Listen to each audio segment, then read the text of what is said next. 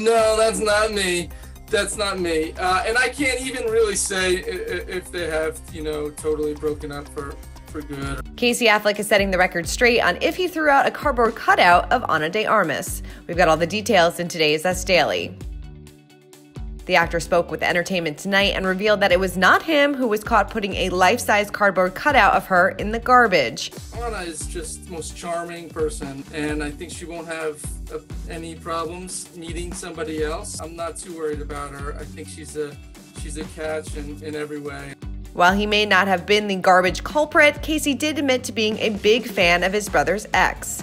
He said, "I saw her performance as Marilyn Monroe in this movie called Blonde, which hasn't come out, and I would bet a lot that she's gonna pick up every single award."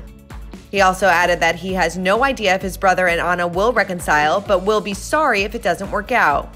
Us Weekly confirmed on January 18th that the couple called it quits after nearly a year of dating.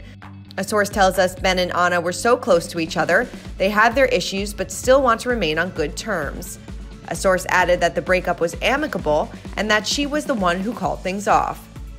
The pair were first linked in March of 2020 after meeting on the set of their upcoming movie, Deep Water.